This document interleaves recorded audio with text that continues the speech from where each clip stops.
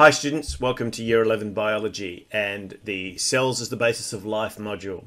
This is video number 3. We're going to be looking at examining cells. In this particular video we're going to be looking at the statement that you need to investigate different cellular structures, including but not limited to a variety of prokaryotic and eukaryotic cells. Now the best way to do this is actually through the microscope, and hopefully you'll have the opportunity in class to look at a variety of different types of cells, both prepared or pre-prepared slides as well as slides that you can make yourself at a range of different types of organisms to start trying to get a bit of a feel for the different types of cells that are present.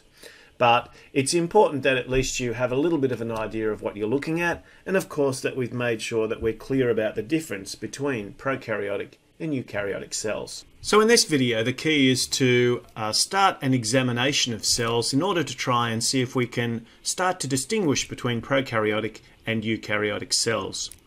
One thing that's useful at this stage is to set up a little table as you are looking at each of these different cell types, so you can start to identify the structures that may be present in prokaryotic cells that may not be present in eukaryotic cells, and vice versa.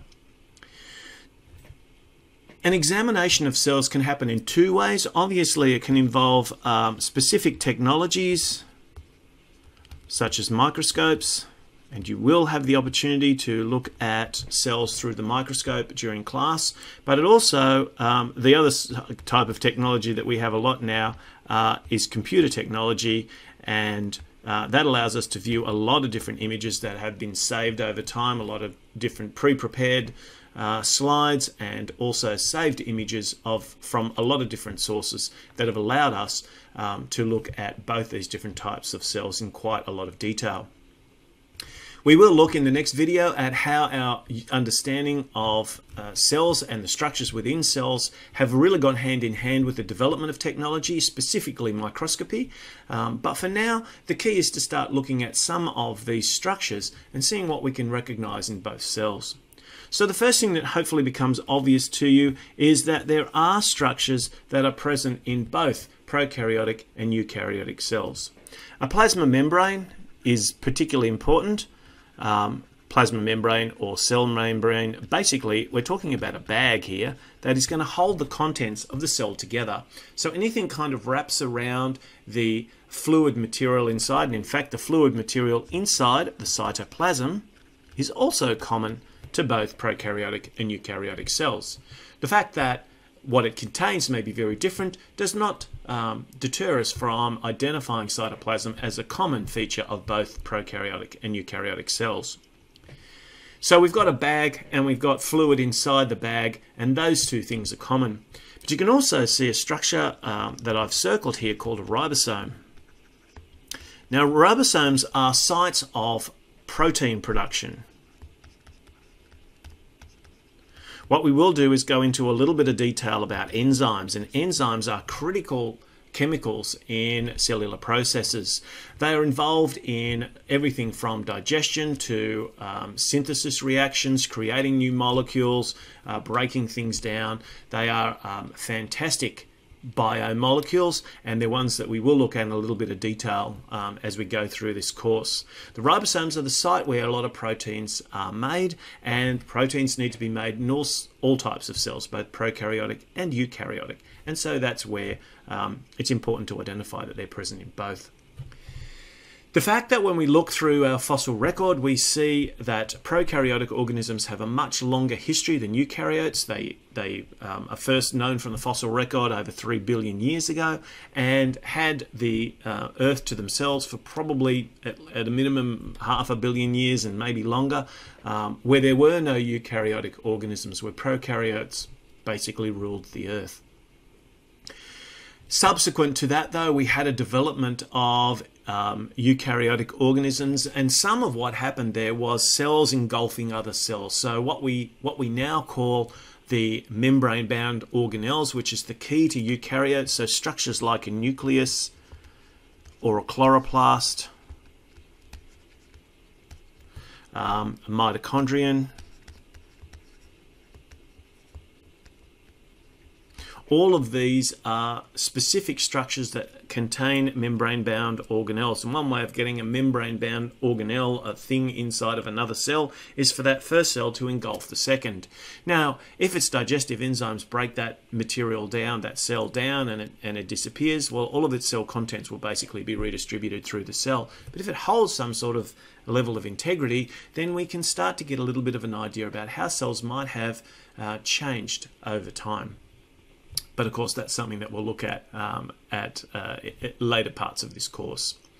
You can also see in this particular example that the prokaryote has a flagellum, and there's a number of structures which you may see around the outside of a prokaryotic cell. This can include things like a cell wall, pili or cilia, little projections that come out of the cell, and even capsules.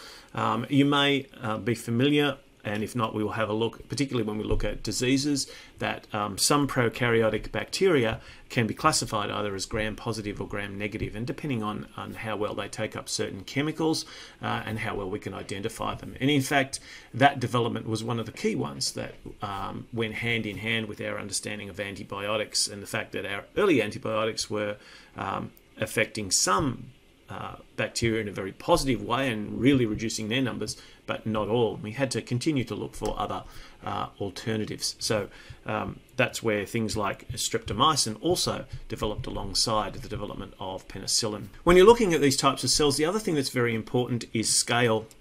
And one thing that does limit us a little bit when we're using our light microscope to look at prokaryotic cells is the fact that they are significantly smaller, of the order of 10 to 50 to 100 times smaller than the eukaryotic cells. So you can see animals and plant cells, examples of eukaryotic cells, was the bacteria is an example of a prokaryotic cell. And you can see it's of a sort of order of magnitude of the mitochondria, which is an organelle that's present in eukaryotic cells.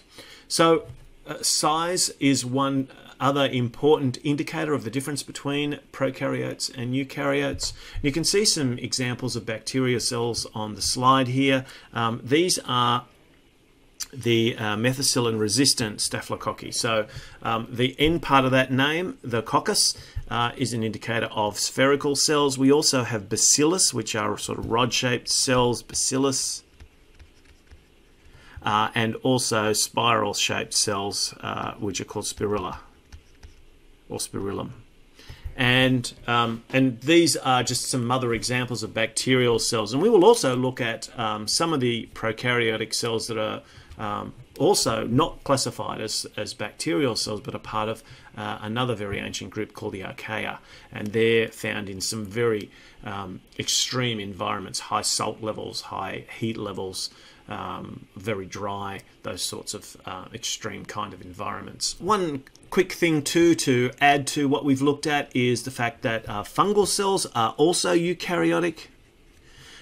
So if we compare them with a prokaryotic organism, fungi tend to be a little bit simpler. They do have some things in common with plant cells, but the most important thing they don't have is chloroplasts. So they're not capable of producing their own food, being autotrophic in the way that plants are, so they need to gather their food from somewhere.